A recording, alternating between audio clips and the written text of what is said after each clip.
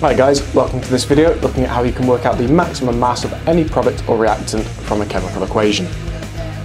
The best way to be able to do that is to have a look at a worked example. So I've got a question here that says 12 grams of magnesium reacts with excess oxygen. Excess means more than needed, so we've got more than enough. And it forms magnesium oxide, and you're asked to calculate the maximum mass of magnesium oxide formed. It also gives you the balanced equation of 2Mg plus O2 goes to 2MgO, and it gives you the atomic masses of magnesium, which is 24, and oxygen, which is 16. And it tells you it's worth 3 marks.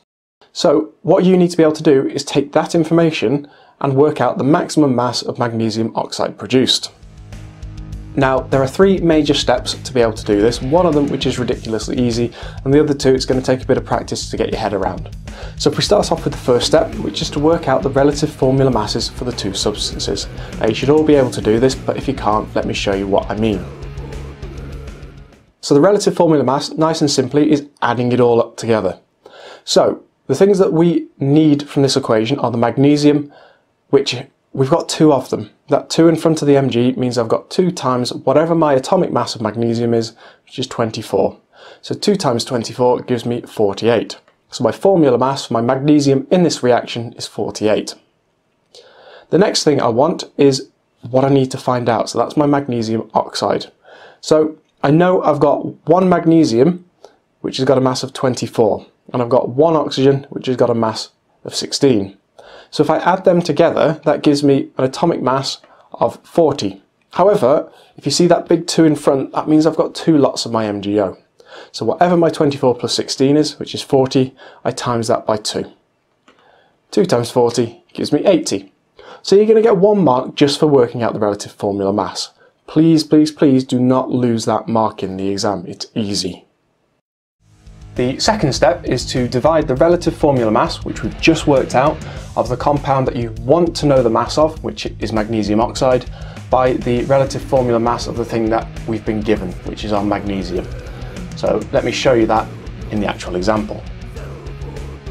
So as I said, divide the MR, the formula mass, of what you need. So in this one, we want to work out the mass of magnesium oxide. So that is the thing that we need. So we put that in at the top. Now we worked that out before. Magnesium oxide had a mass, relative formula mass of 80. And then we divide that by the mass, the other formula mass that we've worked out. We worked out the magnesium. That's the thing that we've been given, 12 grams of that. So I put in 48. That was my formula mass for my 2 magnesiums. So I divide 80 by 48. And that gives me 1.67. And once you've done that, the final step is the easy one. All you do is you take whatever that number was and you multiply the mass that they give you in the question. So that's usually the mass in grams. Could be tons, could be kilograms, whatever mass they give you. So the number we just worked out was 1.67.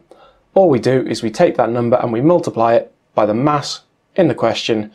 That was 12 grams. So 1.67 times by 12 comes to 20.04, 20 grams. And that's going to get you your 3rd mark. Now, usually in the exam, if you come out with 20 grams, you get the right answer, they're going to give you the full marks, but always put your working down, because if you make mistakes, you lose everything. You put your working down, you might get error carried forward. If we have a look at a second example then, so question 2 here says what mass of calcium is needed to produce 100 grams of calcium hydroxide. You've got the atomic masses, calcium 40, hydrogen 1, oxygen 16, and you've got your balanced equation, Ca plus 2H2O goes to CaOH in brackets 2 plus H2. So what you need to do is exactly the same as what we've just talked about. So step 1, work out the relative formula mass. So we want to work that out for calcium. Now we know calcium, there's only 1 of them there. It's got the mass in the question, so that's 40. Calcium hydroxide, again, we've got 1 calcium, so 1 times 40. Inside the bracket, I've got 1 oxygen, but outside of the bracket, I've got a 2. That 2 applies to everything in there, so that means I have 2 oxygens. 16 times 2 is 32. I've got 1 hydrogen inside the bracket, 2 of them because of the 2 outside the bracket, so I've got 2 hydrogens. You add all those together, you get your relative formula mass for calcium hydroxide out to be 74. So that is stage 1 done. Stage 2, divide the MR of what you need. So this time we need the calcium, we don't need the calcium hydroxide. We've been given that. So the thing that I put to begin with is 40. That's the atomic mass, or my MR, for calcium. Then it's by what I have. Now I was given the information for calcium hydroxide, so that's what I put below. So 40 divided by 74, which comes out to 0.54. So that's my second mark. And then the third mark, I multiply whatever my answer was, which is 0.54, by the mass in the question. 0.54 times by 100 gives me 54 grams. And again, 54 grams would get you all 3 marks, but please put your working down, otherwise you might lose some marks. Okay, time for you guys to have a go. So I've got a question for you. It says calculate the maximum mass of sodium carbonate, Na2CO3, formed when 40 kilograms of calcium carbonate reacts with excess sodium chloride. So the two chemicals you want to work with are Na2CO3 and CaCO3. So step 1, work out the formula mass for both. You should be able to do that. That's an easy 1 mark out of 3. Step 2, work out the thing that you need, sodium carbonate. Divide that by the thing that you have, calcium carbonate. So whatever your formula mass for sodium carbonate is, divide it by the calcium carbonate. That's going to give you your second number. And then all you do for the third mark is multiply that by your mass. So 40 kilograms. And your answer will be whatever that comes out to in kilograms. So pause the video, have a go, and we'll see how you've done in a minute. Right, let's see how you've done. So we're going to start off with the formula mass, step 1. So I'm going to go with sodium carbonate to begin with. I've got 2 sodiums, so 2 times 23. I've got 1 carbon, so 1 times 12, and I've got 3 oxygens, so 3 times 16. So that gives me 106 in total. Calcium carbonate, I've got 1 calcium, I've got 1 carbon, and I've got 3 oxygens. So add that all together, it comes to 100. So you're going to get 1 mark for having the formula mass of 106 and 100. Step 2, divide the thing that you need to find out, that's your sodium carbonate, which was 106, by the thing that you have.